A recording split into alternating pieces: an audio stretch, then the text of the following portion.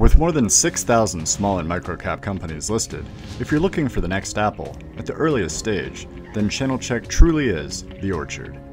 The listed companies support Channel Check, so it's free for you, the potential investor, to gain access to institutional quality research from FINRA licensed analysts, advanced market data, industry reports, news, and a growing catalog of videos and webcasts. Make sure to subscribe to our YouTube channel and register for Channel Check so you're always up to date on what's going on at the small and microcap data place.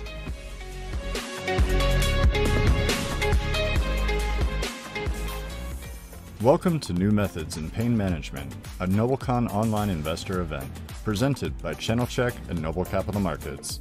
Noble is an SEC-registered, FINRA-licensed broker-dealer and the source of the equity research available on Channel Check. This presentation features Virpax Pharmaceuticals, NASDAQ ticker symbol VRPX. Following a brief overview presentation from Chairman and CEO Anthony Mack, Noble Research Analyst Gregory Aurand will moderate a Q&A session. With that, I am pleased to present Anthony Mack. Hello, this is Tony Mack, CEO of Virpax Pharmaceuticals. Thank you for joining me. I'm going to go through a presentation where we'll discuss our products pipeline and we'll open it up for questions afterwards. Let's go to slide 3. This goes over our mission statement as a company. What we want to do is look at products that are widely used or newly developed products. And we like to put them into our proprietary delivery systems. Our pain products are non-addictive products, but we also have research option agreements to develop our neurology pipeline candidates. We'll talk to you about all of those assets as we go through the presentation.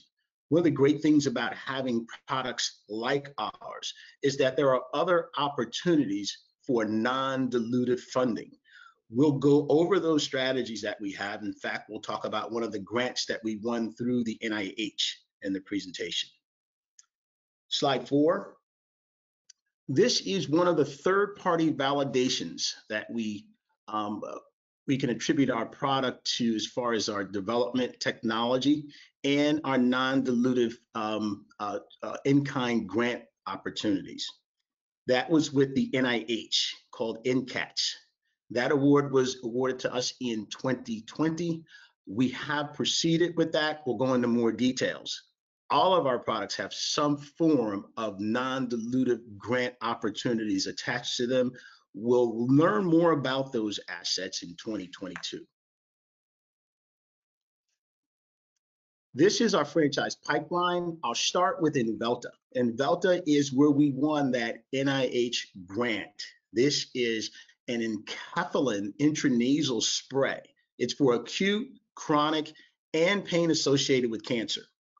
It's an NCE. The pipeline that we have with this product is 2 indications plus a PTSD indication as well. The grant that we won will fund the products all the way through, or the acute pain indication and chronic pain indication, all the way through NDA filing, as long as we are successful at each stage. It's an in-kind grant, meaning we do not receive the funding. All of the work is done by the NIH. Currently, that work is being done in the IND enabling phase. So all the IND enabling work is being done currently at the NIH after we receive pre-IND guidance from the FDA. We expect all of that work to be done somewhere around the second quarter of 2022. At that point, we'll file the IND and then we'll start with phase 1. Epoliderm is our 505(b)(2). It is an accelerated pathway to approval. This particular asset, we've gone twice to the FDA, once for the musculoskeletal pain indication and osteoarthritis. Both are 505(b)(2)s. We will complete the IND enabling work in the second quarter of 2022. Charles River is the CRO doing that work. We'll be done with those clinical programs, those preclinical programs, in 2022. We'll file the IND and then we'll go first in humans. Probidor is also a 505(b)(2) for post-operative pain management. That asset, we do not have to do a phase 1 study. We will go right directly to phase 2 once we complete the IND enabling work. We have extended the timeline on this a little bit. We postponed some of the IND-enabled work in order to extend the patents on this asset. That will allow us more efficient manufacturing and may be able to extend the duration of the asset. We expect, however, to finish the IND enabling work sometime at the end of the fourth quarter of 2022 and go into first in humans in the phase 2 study sometime in the second quarter of 2023. Ancular is our high density molecular mask. It's an antiviral, and it also demonstrated that it reduces viral load to the brain. Now, this particular asset is our delivery platform that we use to deliver the enkephalin, the product that I discussed earlier. That product, we use that molecular envelope technology to protect the enkephalin. I'll get more into detail on that as we go through the presentation. So this is not, Ancular is not an active, it's actually the delivery platform. When we studied it in vitro, ex vivo, and in vivo trials, we discovered that it was able to stop the replication of influenza and SARS. Now, that ex vivo study was at the request of BARDA. As I said, all of our assets, we look for non-dilutive funding strategies. The in vivo data that was recently published also demonstrated that when we dissected the rats, that there was no virus in the brain. We took all of those studies that I just mentioned, plus our 28-day tox study, as well as our stability data, plus 18 months, and presented that to the FDA. Not knowing it would be an OTC, we learned that it was being reviewed by the non-prescription division. And when we received notice on the 11th of August, we indeed learned in the written response that it would be an OTC asset. Since that time, you've seen press releases on us moving forward with as much work as we can as far as even engaging a manufacturer for this asset. We will complete the rest of the IND enabling studies as soon as we can. We're hoping sometime in this year, before the end of this year. If we are able to successfully get that done, we will go first in humans in Australia.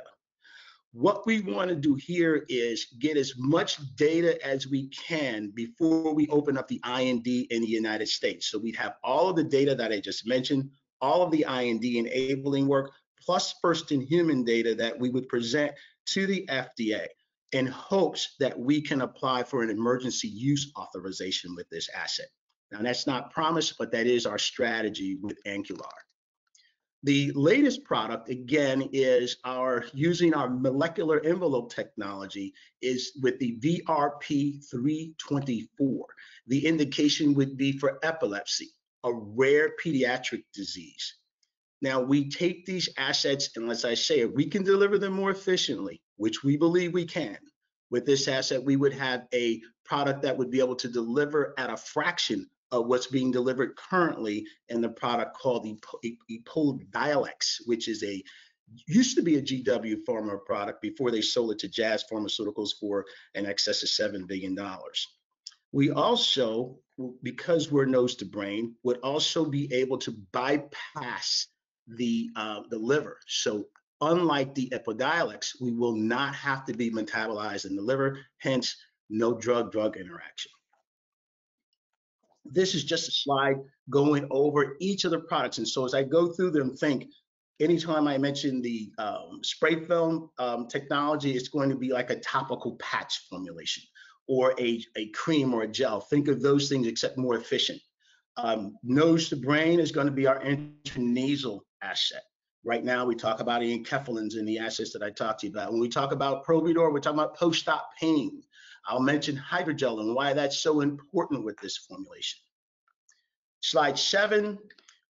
Here, just go look at the total marketplace, and this is just US. Invelta, $7 billion when you look at addressable market. Epoliderm, $3.3 billion. Probidor, almost $600 million. The lion's share of this market is owned by a company called Pacira. Their product is Expro. They do over $400 million in this marketplace, and they have a $2.5 billion market cap.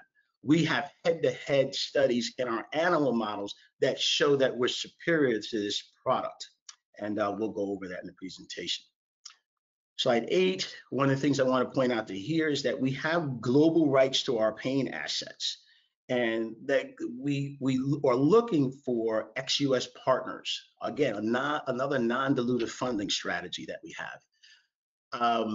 When we look at this one here, what we decided to do was engage a group called Torreya Capital. Torreya Capital is a global partner for us to help us with global partnering strategies and some of the US strategies as far as partnering and sublicensing our assets.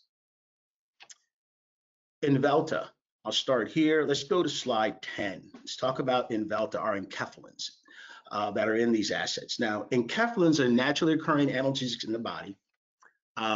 They attach to what's called the delta receptors. They would, if they could attach to the delta receptors, block pain, similar to a mu receptor agonist, and they would do it without the side effects associated with mu receptor agonists, like respiratory depression, drug seeking, and drug tolerance. Enkephalins, however, biodegrade because they can't get past the blood-brain barrier. Hence, our delivery technology has solved that. In our animal studies, if you look to your right, you'll see an illustration. We use a device here. If you open up the device, there's a cartridge that would go in there. There are two chambers in that cartridge. One would have the inert gas and one would have the active. That active would encompass the enkephalin along with the nanoparticles and that molecular envelope technology that I talked about earlier. And as soon as you engage this, you don't have to inhale it. As soon as you engage the device, the inert gas would develop a plume and it would start the delivery. And then the nanoparticles would help to get past the blood-brain barrier, and the molecular envelope technology is there to protect it from biodegrading long enough to attach to the delta receptors. Once they do that, in our animal models, we demonstrated that our Invelta controlled pain very similar to morphine when it came to moderate to severe pain without the opioid side effects of mu receptors, like respiratory depression, drug seeking, drug tolerance, and constipation. We do have patents on all of our technologies, and we will continue to put a patent strategy around these assets, extending them or adding more in the way of IP around all of the assets. Ancular. Ancular is our intranasal asset. Again, this is with that molecular envelope technology. We discovered that is going to be reviewed by the non-prescription division. $13.1 billion market when you look at this market in the antiviral OTC marketplace.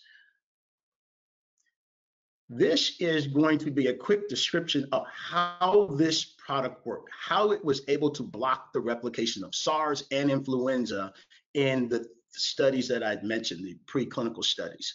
Ancular is a GCPQ formulation and is highly related to quinary ammonium chitosanes, which are very positively charged molecules. Viruses like the coronavirus and influenza are very negatively charged. Ancular is a chitosane derivative of the QAC, and it has two effects. One effect is that it is virucidal.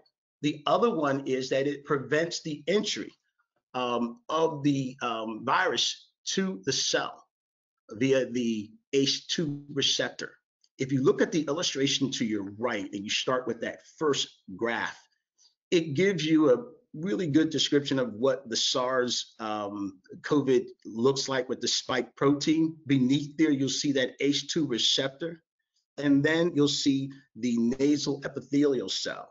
Second illustration, you'll see again what happens with the spike protein when they do attach to that ACE2 receptor.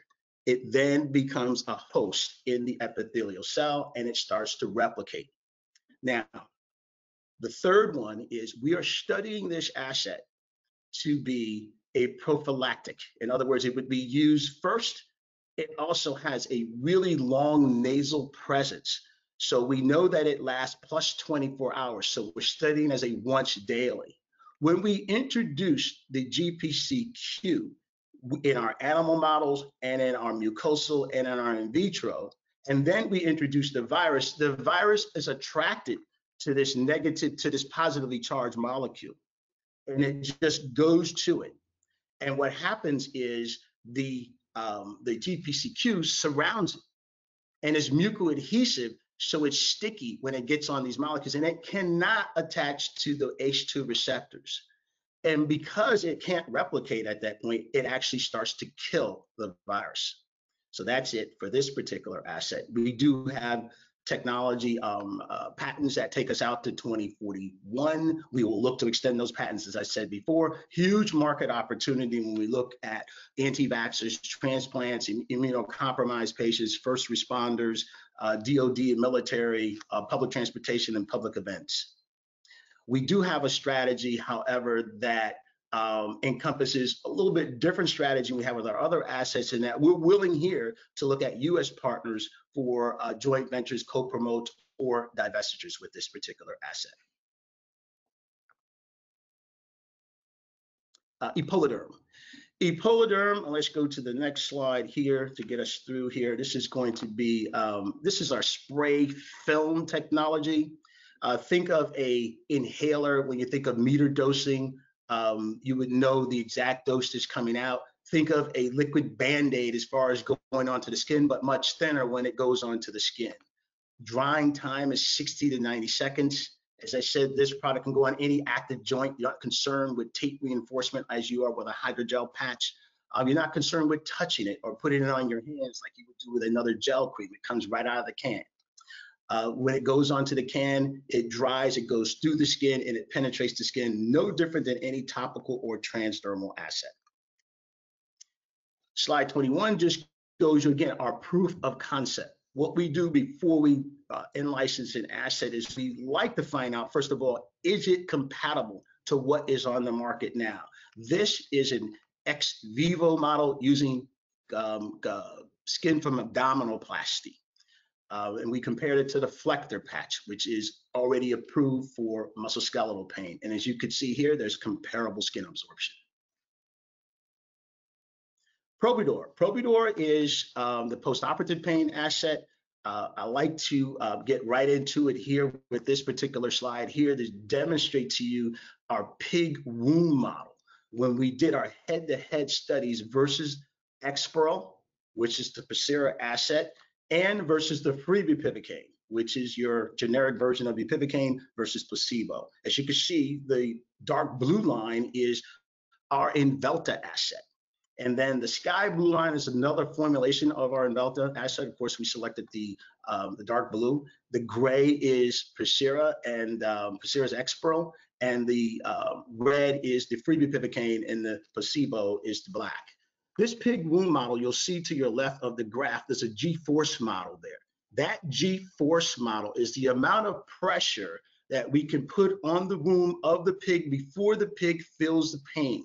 As you can see here, G-forces of 60 were achieved with this asset, but never below 20 on this asset throughout 96 hours of doing this G-force exercise. We actually stopped the protocol at 96. As you look over at the gray, it starts to dip below 20 on the G-force and then significantly drops off after that. Why is that? Because the liposomes do not stay at the wound site.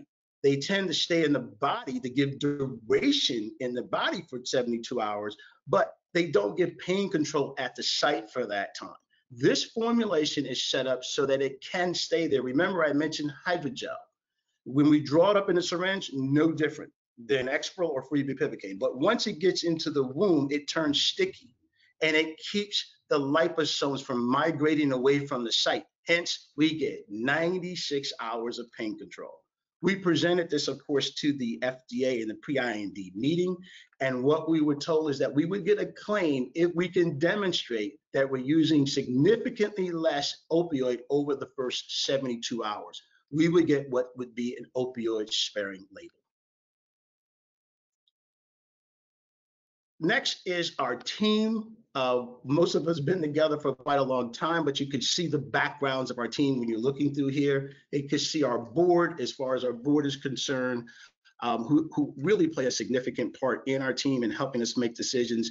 I would say Eric Floyd is our big regulatory expert. He has probably at least 30 to 35 product approvals with the pain division and in rare disease. I'll stop there to see if there's any questions and then open it up for Q&A with Greg. Greg Aurand at Noble Capital Markets, Senior Analyst. Tony, thank you so much for the presentation. Really helpful. I love the technology. You covered a number of different things in terms of pipeline. And I noticed in terms of your pain products, in terms of looking at it, in terms of timeline and some of the funding, can you address the differences in those pipeline pathways? I think, you got a new chemical entity. You've got the 505(b)(2) pathways.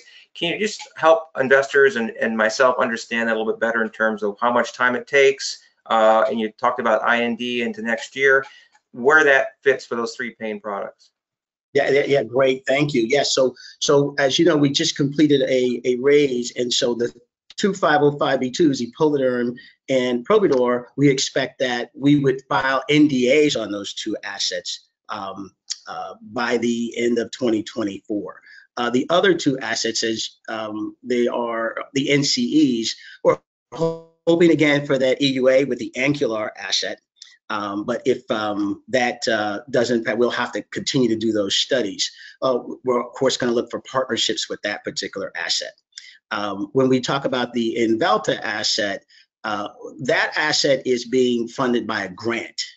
So we will proceed with that grant throughout the development of this particular asset. Now, we're responsible for any of the regulatory things that need to be done, such as filing the INDs and NDAs, but we expect that we would at least be in the phase 2 at the end of our runway, which is around 2024 with that asset as well. Now, the newest asset that we have there, we expect that we would be applying for grants with that asset. There is a rare disease division with the NIH that we have identified that we believe would help us or assist with grant opportunities for that asset, looking at the clear attributes that we have over what exists now in the marketplace to treat epilepsy in pediatrics. You touched on this also in terms of the NCATs, the funding, the whole program with the NIH. What's the benefit to the company? Is it strictly cost savings? Does it help you move the needle, so to speak, on the product? What's the benefits there? Yes, when we look at that asset, again, it's a huge project. If you look at the value that asset has as far as what it would cost to get an NC through development, you're looking at probably somewhere around $96 to $100 million. So it's a huge benefit for us to get a product like that through the process with grants and assistance. Now, our 505(b)(2s don't come with that kind of ticket. But we still apply for grants for them. They're like $10 to $15 million to get through development. But we still, again, have some non-dilutive funding strategies, not as lucrative as that one, but nonetheless, they are applications that have gone in. We have a whole team that we put together around the grants. It's an acquired taste, so to speak. So we do have a grant writer, a grant compliance officer. We didn't highlight in the slide, but Sheila Matthias heads up our regulatory and the grant strategy process, along with Matt Barnes, our portfolio manager. You mentioned also regarding the NIH program that it gets you into different indications possibly, and I think cancer pain was one that came out of this, if I'm not mistaken. Are there other ones that you can talk about or would like to talk about? Yes. So what's unique about that asset is, again, the grant is covering the IND enabling work and the phase 1 work as long as we're successful. So we can then reference the IND and the phase 1 for the cancer pain indication. We can also reference it for the PTSD indication. So that would be, again, we can use the grant and reference that before we would get into other strategies. Now, for the PTSD, we would definitely look at grant opportunities. For the cancer pain indication, we may be even able to reference the phase 2 from that grant when we look at the cancer pain indication. So again, we're always looking to try to save money where we can and try to piggyback off of things that we're already doing. Providor, your injectable for post-operative pain, you mentioned that it's kind of stalled or just stopped or paused, I guess I'm not sure the exact terminology, but it's sort of slowed down a bit because you're trying to extend the patents on it. Can you explain that a little bit better too? Yeah, so what we saw is an opportunity here to extend the patents out another 5 to 10 years, and we only delay in the development maybe another 4 to 6 months. As you could see in the protocol, we stopped the study at 96 hours. We believe that it actually could go out longer, probably another 7 days, another 3 days, right? So possibly even longer than that. So we want to find out what that looks like. We also have built in some more efficiencies in the manufacturing that would drive down our cost of goods and open it up for us as far as looking at manufacturing partners. So that 4 to 6 month delay we thought was worth it. That sounds like a good idea. Just moving outside the pain management area just for a bit, you talk about Ancillary for antivirals. You mentioned influenza and SARS. Does it have applications for almost all types of viral issues?